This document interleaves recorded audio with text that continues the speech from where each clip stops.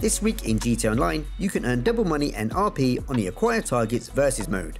Or if you're really bored, the Last Dose missions are paying out 1.5 times as much as usual.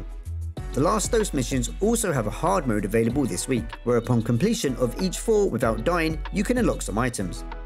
These are the pink and lime SC coin wraps, the classic DS Tiger embroidered jeans, black VDG cardigan and white designer jeans, and the micro SMG Dildo Dude camo. The prize ride this week is the Overflod Entity MT, which you can win by being in the top 3 in the Street Races series for 3 days in a row. On the podium this week to be won from the casino's lucky wheel is the Ocelot Lynx. The HSW time trial is from Del Perro Beach, which will pay out at least $250,000. The standard time trial is from Del Perro Pier, which will pay out at least $100,000.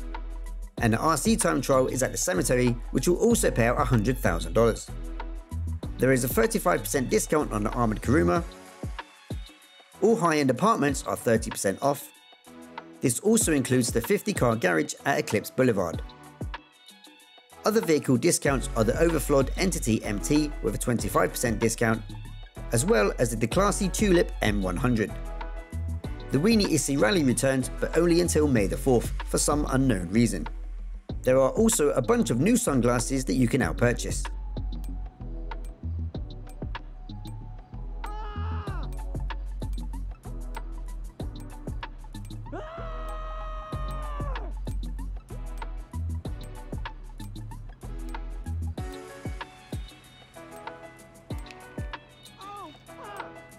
And lastly, the much talked about price changes for 16 weaponized vehicles is now live.